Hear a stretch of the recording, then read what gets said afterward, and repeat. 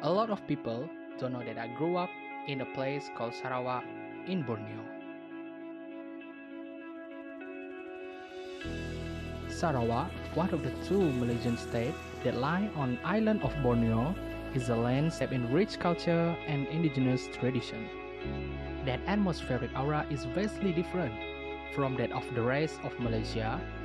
One feels as if one has stepped into another country altogether when entering Malaysian Borneo. Sarawak, the land of hornbills, is awash with talent in creative arts, from painting, handicrafts, poetry, writing, photography, architecture, sculpture, and structure to the many forms of performing arts.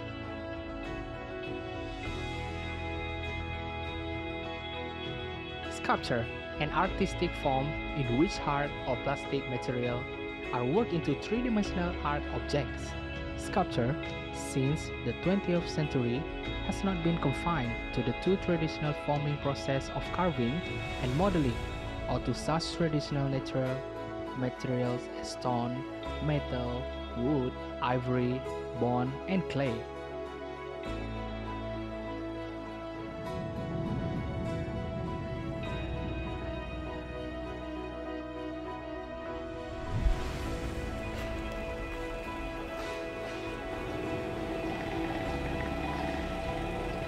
Present day, sculptors use any material and method of manufacture that will serve their purpose.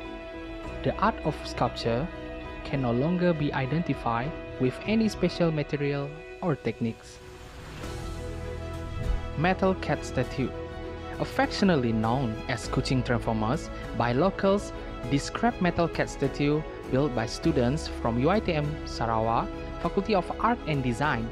The scrap metal for the project was provided by Kuching North City Hall, DBKU, and the sculpture was complete in 2015, making it the latest amongst the cat statues of Kuching.